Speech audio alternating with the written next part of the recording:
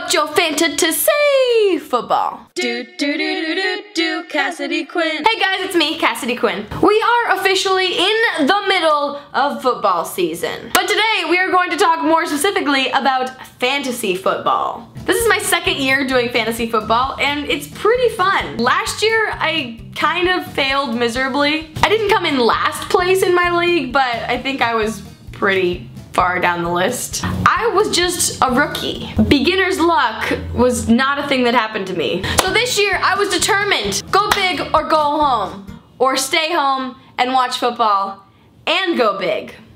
Is that an option? But this year, since I'm committing more thought and time to it, I'm realizing that fantasy football is a very weird thing.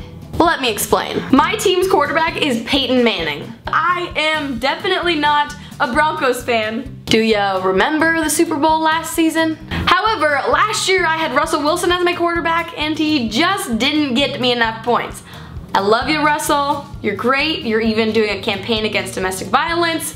You're amazing.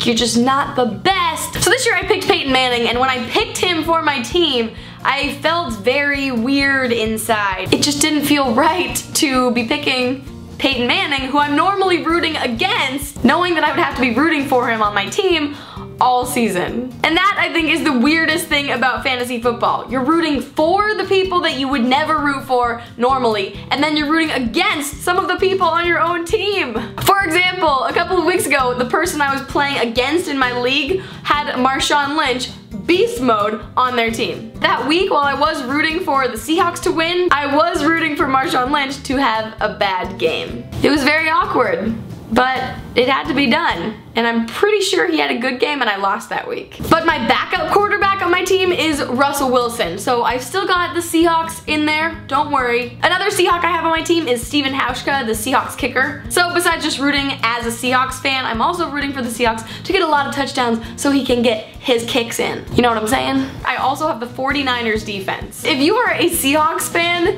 you're even more anti-49ers than you are anti-Broncos. So for the last few weeks, I've been rooting for the 49ers, or really basically just rooting against whatever team they're playing so that their defense does well. Because I think that's how it works. There's also a bunch of people on my fantasy team who normally I wouldn't care about their teams at all and probably wouldn't watch the games. So that's one good thing about fantasy football, is that it makes me actually watch games that I would normally not watch. And if I'm not watching the game, I'm just sitting on my phone, refreshing to see how the player is doing. And that part is fun to me in kind of a weird, nerdy way. Fantasy football is like math, except not predictable in the end. Each week during the fantasy football season, you can look at your roster and it will tell you how many points each player is projected to have for that week. So you can add it up and the total is hypothetically what you'll have at the end of the week. So I like that part because I really kind of like math. I know that's weird, especially because in my life, I do nothing relating to math. But when I was in middle school and high school, I loved me some algebra. That was fun. So I like that part of fantasy football, that you can trade in one of your players and get a new player and it will add to your projected total for the week. However, and this is a big however, obviously football is not predictable. You can have the best team in the world going into the Super Bowl, but you can't 100% know that you're gonna win. Unless your team is the Seahawks. So while Yahoo Sports might say that your player is projected to get 14.6 points this week, they might get 2.6 points instead. And that's what happened with Michael Crabtree this week, which I really didn't appreciate. Crabtree? Now I'm a Crabtree.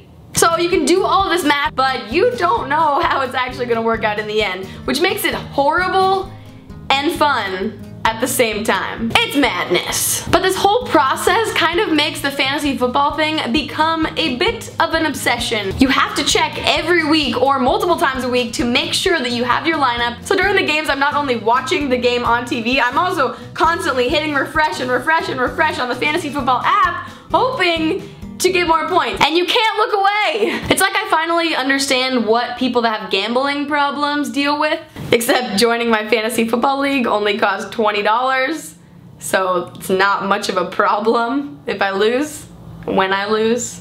You never know. Don't sleep on me. And then there are injuries, which are obviously totally unpredictable. Now, I like to think of myself as a nice person, so normally when someone gets injured, I feel bad for them and hope they can walk off the field and be okay. Unless they're playing against the Seahawks. But then you throw the whole fantasy thing into the mix, and if someone gets injured, that could totally ruin your entire week. A whole week. It's bad.